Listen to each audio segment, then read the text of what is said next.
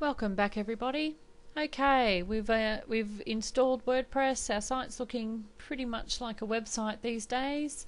Obviously there's a lot more to do, so in order to make our site look more like what we want it to look like and to also get it to do what we want it to do, we need to upload some themes and plugins. I'll talk about more about those later. Okay, so to do that we need a file transfer, or an FTP program, which stands for File Transfer Protocol.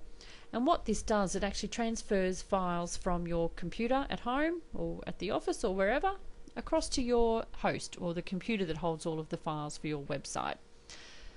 Program I use is FileZilla, as you can see at the top here.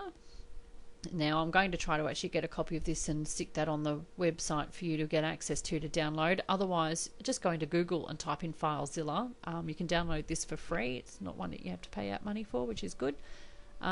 And it's quite simple to use, and I'll take you through the steps now. Okay, this particular video is really just going to be about getting it set up ready to go. When it actually comes to transferring the files and so forth, I'll show you that in the next videos coming up.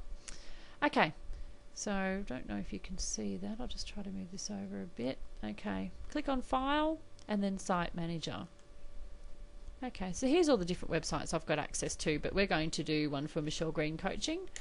So you can call it pretty much whatever you want, as long as it's something that you'll remember and that will know relates to that site. Okay.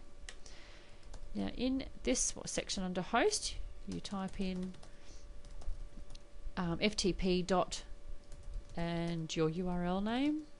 Okay, I leave the port as is, I leave FTP as is, and then I click on Normal.